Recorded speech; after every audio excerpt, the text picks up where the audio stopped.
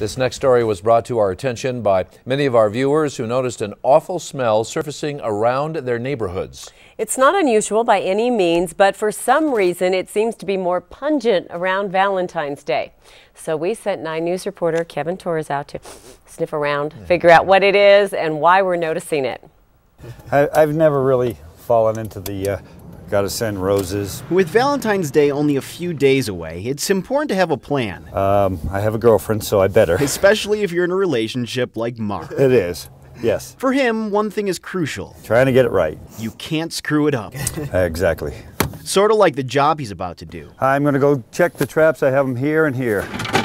When Mark's not spending time with his lover, he's dealing with a bunch of little lovers. The key is not getting sprayed. After all, this is the beginning of skunk mating season. And even though I haven't caught anything, we've got some footprints here showing that they were actually out and about. Skunks, Mark says, breed only once a year. Not only are they stinky, but he also says they're kinky. They actually do breed in groups. They're not monogamous. You hear that? Like in the 70s.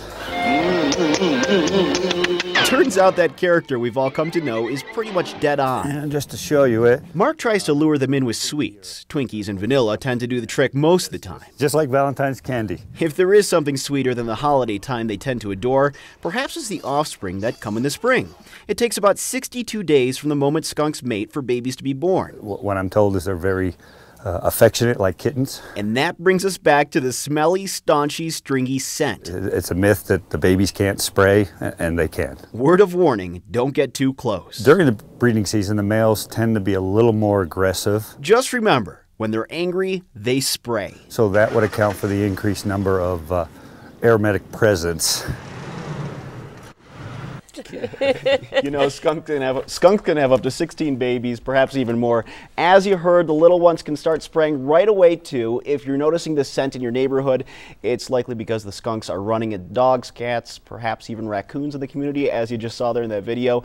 They never spray the scent to try and lure in a mate. That never works. Yeah, imagine that. just a kind of a guess there that it probably wouldn't work. Yeah. But I thought it was really interesting to see that, you know, Kyle Clark even yesterday was saying, gosh, why am I smelling, you know, this skunks in my neighborhood? And a lot of folks on our 9 News Facebook page are saying the same exact thing.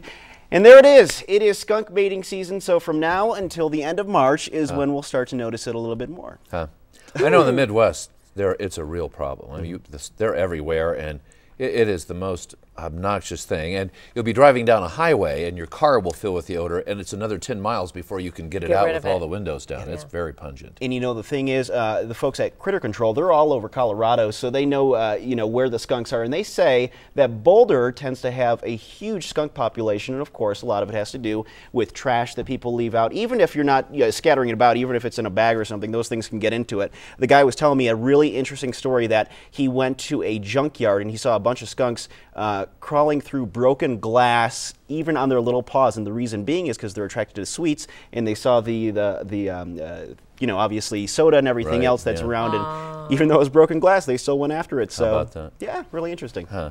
Another reason just to eat all your Twinkies. Don't throw any of them away. Twinkies, wow, they got good taste. I don't know. They sure do. Valentine's candy and everything else. So. Skunks and raccoons, they can be a menace. Okay, well, Kevin, thanks for getting around. Sure thing. I was wondering what you were going to do if a skunk came flying out of one of those traps. Run like crazy. I do not want to have to do a tomato juice bath. No, no. Although I hear that works. Tomato juice removes the scent. That's what he was saying as well. So. It's a lot of tomato juice. Yes, it is. It is. Thanks, Kevin. You're welcome. It is.